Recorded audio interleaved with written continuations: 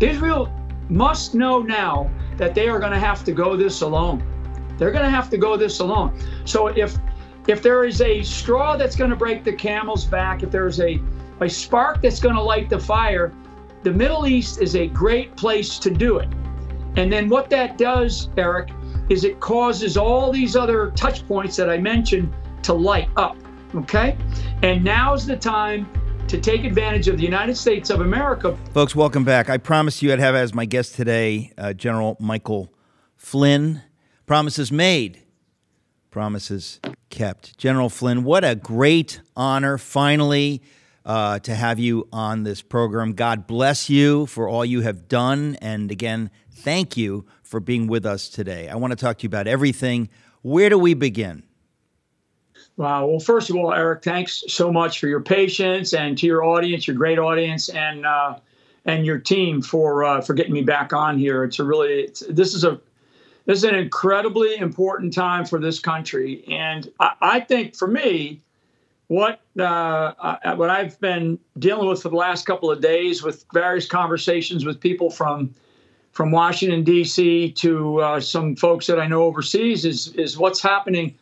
Specifically what's happening in Israel, but more generally what's happening around the globe as it relates to the real serious potential of a World War III, with everything happening in Eastern Europe and between Ukraine and Russia, what we now see with the Chinese and their operations over in the Pacific.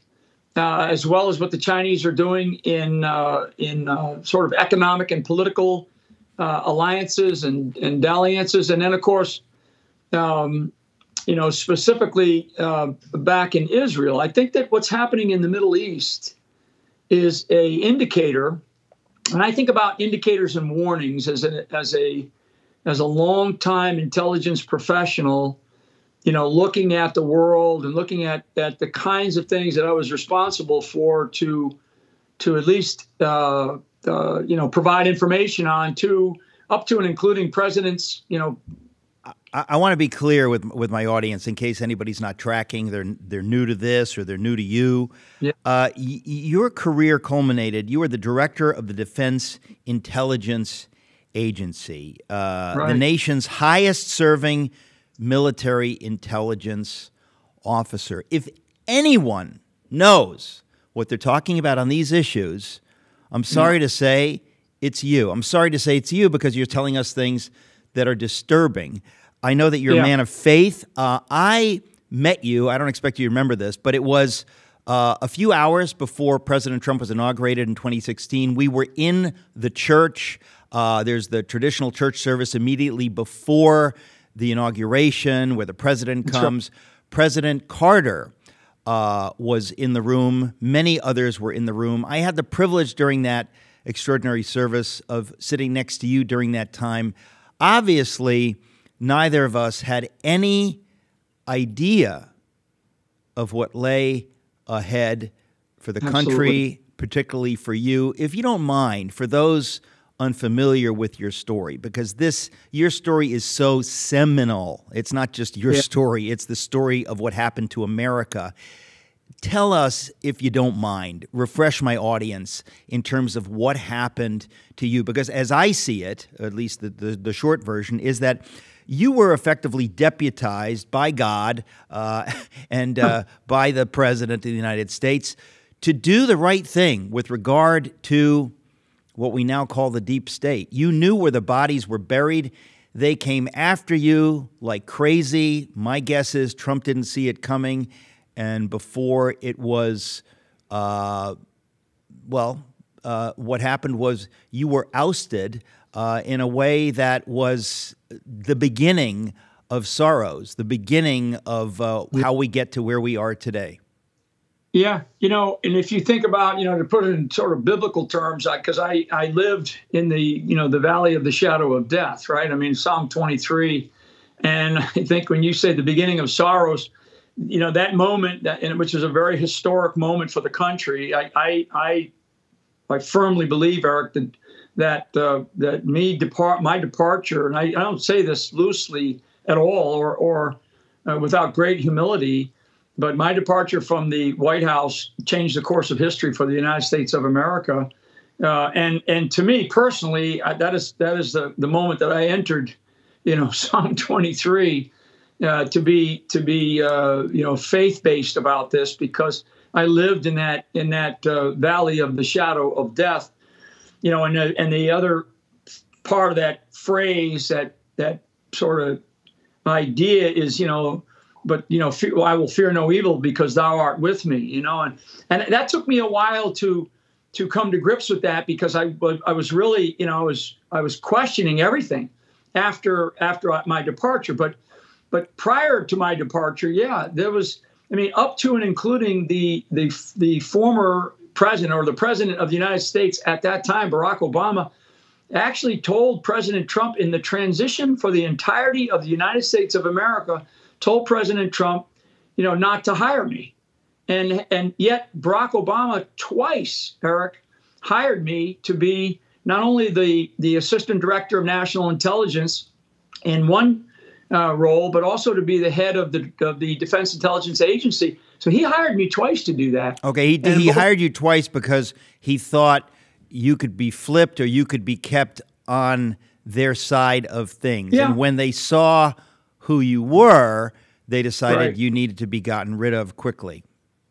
Exactly. And then, sort of the insurance policy kicked in. And for those people that really want to follow, on my various social media, or they can go to generalflynn.com. I have it posted. I filed a lawsuit against the Department of Justice recently, Eric, about a month ago. And it's a story. That lawsuit, it's not just a lawsuit, and it's really, there's the money side of it and all that, but that's less important. I filed a lawsuit that tells a story about all of this, and it really goes into not just the specifics, but it goes into the strategic overview of why, what it was that they were so afraid of. And I've learned this phrase, Eric, that when you're talking about good versus evil, because that's really what this is all about in what's going on in our country today. Evil fears what they cannot control. And I wasn't somebody who was, bought and paid for. I wasn't a compromised military officer. I was an officer that rarely served in Washington, D.C. I'd spent 5 years of my life in various combat operations from Central America, the Caribbean, and places like Haiti, and then of course in the Middle East and Central Asia. I've been in environments over in Europe. I've been in environments over in the Pacific, in Korea, in Japan. So my wealth of experience was really, it was military. It was certainly the intelligence community, all the way up to the highest levels of the intelligence community. And we can go into some detail if you think your audience would like to hear some of that, because it's important, I think. But now I'm going into the political battle, the political warfare, right? And political warfare in our country has completely changed. This is no longer about Republicans wanting little government and Democrats wanting big government. Now we're talking about a complete shift of our ideology from essentially a constitutional republic with capitalism as part of our essence to an American form of socialism, with a happy face, right? Where that's one of the biggest lies. Well, that's putting it nicely, frankly. It's really going more toward a Chinese form of authoritarian state control with not such a happy face. It's become dramatically dark very quickly. That they were pretending, as long as they could pretend, that it was kind of a happy socialism like Sweden or something like that. But we've pretty quickly seen where it actually goes, because let's make it clear, Trump inadvertently, as far as I'm concerned, showed them for who they are. His simple presence, his bringing in people like you, scared them to death, caused them to behave dramatically, desperately, and to out themselves as fundamentally anti-American, atheistic, pro-China, communistic, whatever you want to call it, in a way that they'd never done before. Let's be honest. Obama was not advertising I think that side that's of right. things. I think what happened was the the Democratic Party, the Democratic machine, the left, they firmly believed that Hillary Clinton was going to be hands down the winner of the 2016 election. And lo and behold, Donald Trump wins. So when that happened, their entire methodology and plan, their strategic plan to basically move the country down a different path, which is down this path towards communism, changed. And it changed because Donald Trump got in the way. And I think your word is precisely chosen and wise, which is inadvertent. So in an inadvertent way, he got in the way. And so now all of a sudden, the drain the swamp, right? Drain the swamp. That really wasn't something that Donald Trump came up with. That actually came from the campaign, and it came from the audiences that he was talking to, because people looked at Washington, D.C. as this very corrupt bastion of what we now call the uniparty. And it really is corrupt. And I think that, for Donald Trump, he was not as savvy about the ways of Washington, D.C. I mean, the guy had only been there probably less than 9 or 10 times in his life. I mean, look, let's right? be honest. No one was particularly savvy about this. I mean, I was completely deluded or thought, well, there's some truth to it. It wasn't until the advent of Trump that this blew up, and that we basically flushed the birds from the bushes, and we kind of saw, we didn't know what we had. Now we see it, and it's open warfare, effectively. Yeah, it is open warfare, and it's open ideological warfare. And I call it fifth generation warfare. It's a war of narratives. It's a combination of hybrid, unrestricted, irregular, if you want to use those types of words for people that want to go look those up. And I've written a book about that, The Citizen's Guide to Fifth Generation Warfare. And that's kind of where we're at right here at home. So that's the fifth generation warfare component of it, because it's a mix of this war of narratives that is a complete shift. These are tectonic shifts domestically about the direction that our country, that people in our country want to take us ideologically, politically, right? Sociologically, culturally, in order to change.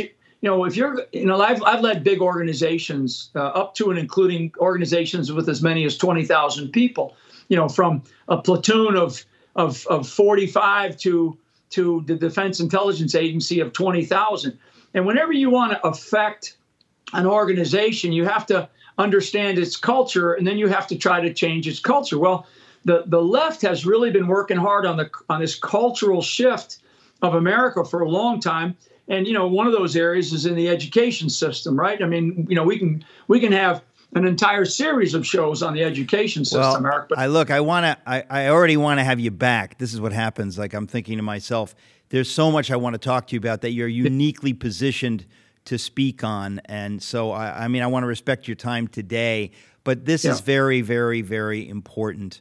Everything we're talking about. What you just said, we're talking about background, but what you just said about where we are today, many people have said this, but it seems that if a group of people had gotten control of the country, whether by stealing an election or by fooling people into voting, it doesn't matter, although just, if you're keeping score at home, it was stolen. But the point is, if they got the control and then said, okay, our goal is to destroy the nation as quickly as possible, nothing could really compare to what has happened in the short term of the Biden administration. We could go chapter and verse, ultra disaster after disaster, things that we could never dream of happening are happening. When we come back, I'm talking to General Michael Flynn. Don't go away. All right, you said you wanted to talk about where we are domestically. Go ahead. Yeah, so domestically, so for people to understand the critical components of the U.S. government, when we think about the House of Representatives and the Senate and all these other things, there's actually other institutions of the bureaucracy that control much of the levers of real power. One of them, Eisenhower warned about the military-industrial complex. JFK, only a few years later, started to tell, he started to really warn us about this intelligence system that was rearing its ugly head. And of course, we know what happened to JFK. But what has happened? I mean, look, we're not joking. This is what we call the deep state today. Yeah. Deeply so nefarious, which is to Eric, say, these are two presidents that warned us. That's right. So I have such deep knowledge of the history of some of this. So let's fast forward to the last couple of years when we talk about the deep state and what's happening domestically. What we have the entirety of the intelligence community, which has really grown in such an extraordinary way, frankly, since 9/11, and there's a lot there, but it's grown and it's overreaching now into the lives of everyday citizens. Well, look, and I want to be clear, and a lot of stupid conservatives like Eric Metaxas cheered this on, utterly oblivious to what was happening, and of course now, by God's grace, repenting of that foolishness. But that's exactly what happened.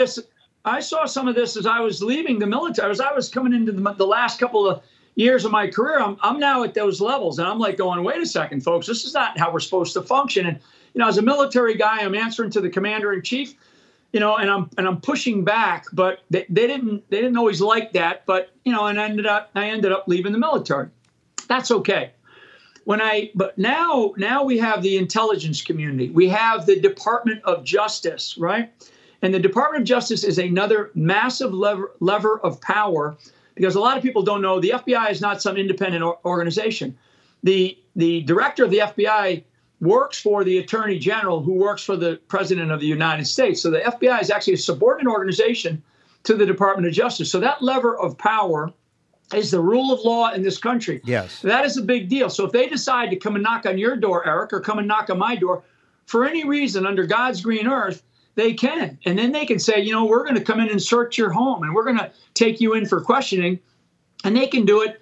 And they can do it now for national security reasons, right? They don't even have to tell you what the reasons are. They just bring you in. That's the second part. So intelligence community, the rule of law institutions, the Department of Justice, the FBI. And then the third part is the White House itself.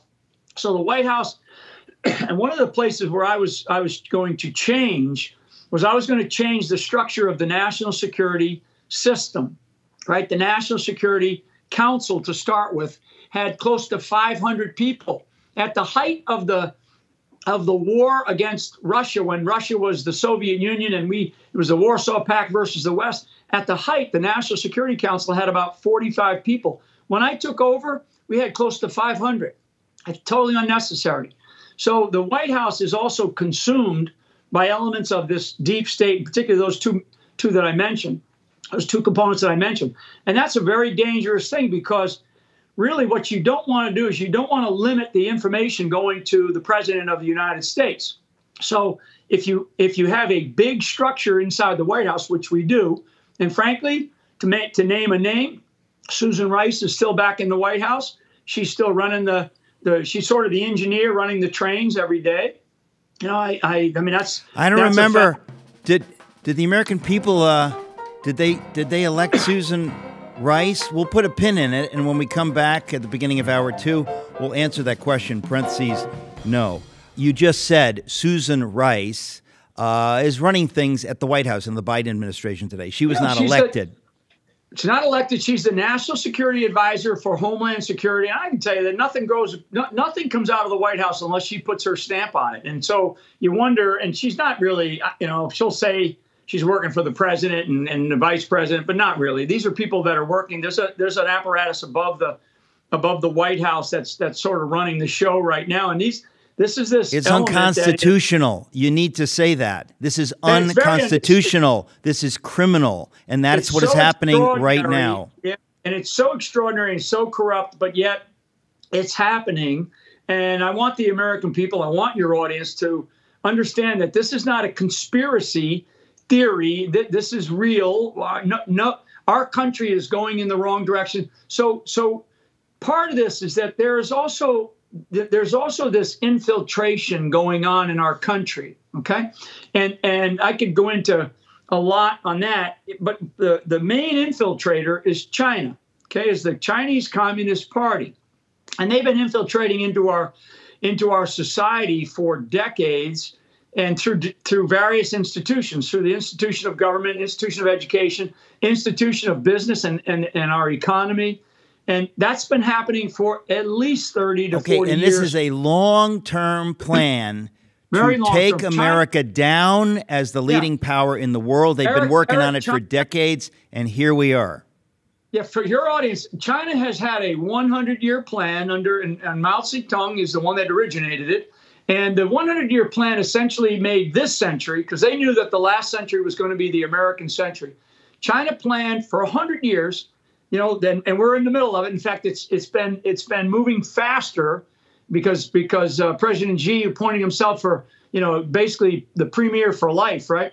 So China has moved up their plan quite a bit, and now they're gonna move to taking over the global dominance this decade, not just this century, but this decade. So now, let's just jump to how is that happening? Where are these touch points occurring? So we have physical things going on in the Pacific. We just had one of the largest, quote unquote, training exercises out around the island of Taiwan. And basically, the Taiwan Minister of Defense said, we are now ready to take over Taiwan. I mean, he just said it in like the last 48 hours. If Joe Biden were president and you were the head of China, you would be insane not to take over Taiwan Exactly. today. I mean, so they know that they have nothing to fear from this administration.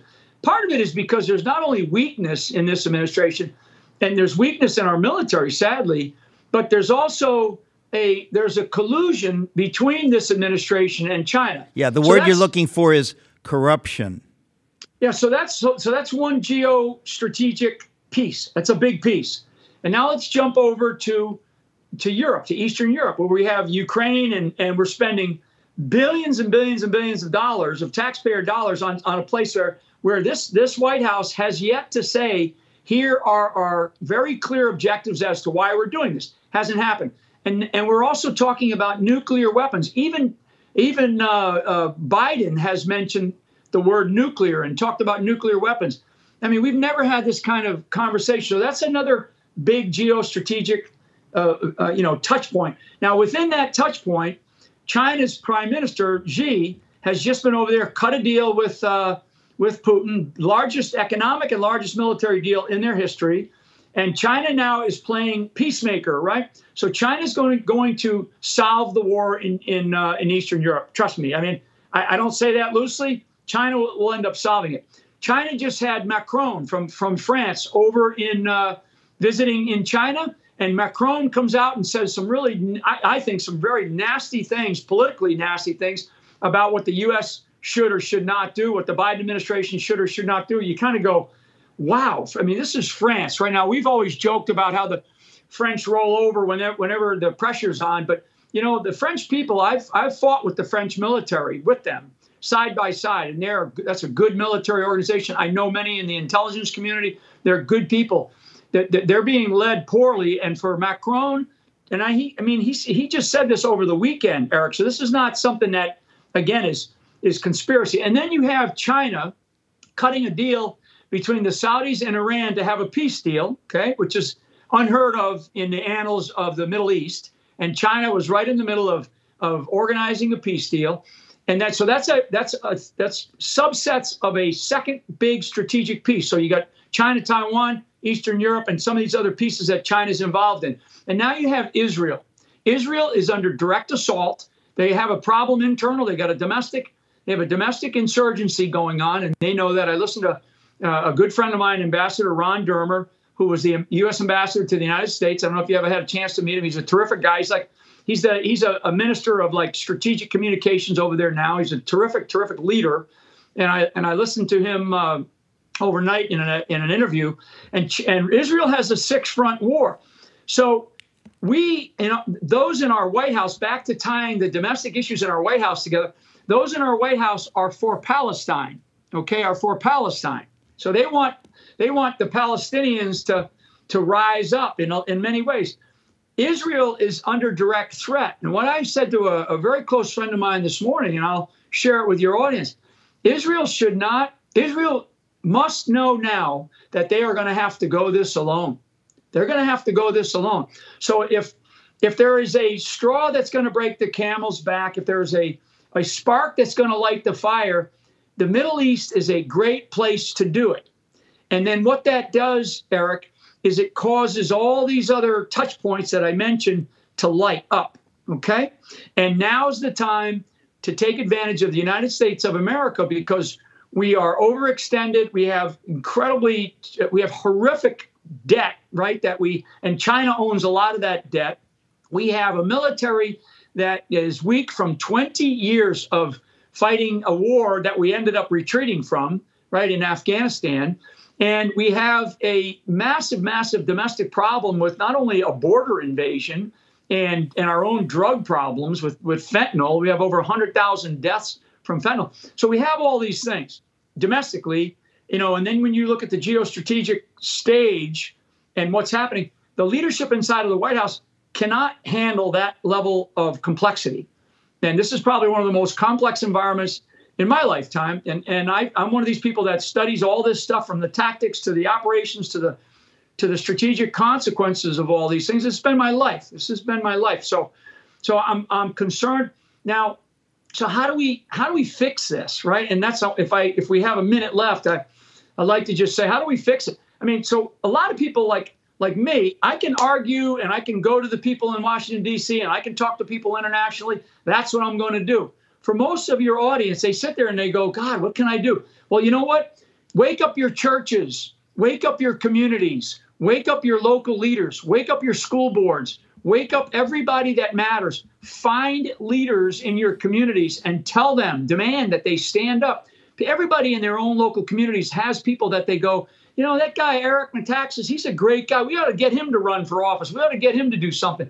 And I'm just telling you, that's how we, the people in this country, are going to have to rise up. Because what I fear, and I do fear this, although I always say freedom over fear, right? But I do fear that there is this, and because it's real, there's a wedge being driven inside of our country, and there's a desire by those in our government, sadly, to try to incite some level of violence. And we can't do that. We have to fight using the Constitution, the God-given Constitution, because it is a God-given document. Okay, if you study our Constitution, if you study our founders, if you read the various papers that were written during that time, if you read their diaries, God was at the center of everything that they wrote into this Constitution. It just kills me that you have to go. I'm cutting you off because I know we're both out of time. We've got to get you back on here ASAP, because there's nothing more important than what you're saying. Honored, General Flynn, to have you. Folks, you can go to generalflynn.com. General Flynn, God bless you. Thank you. Thank you.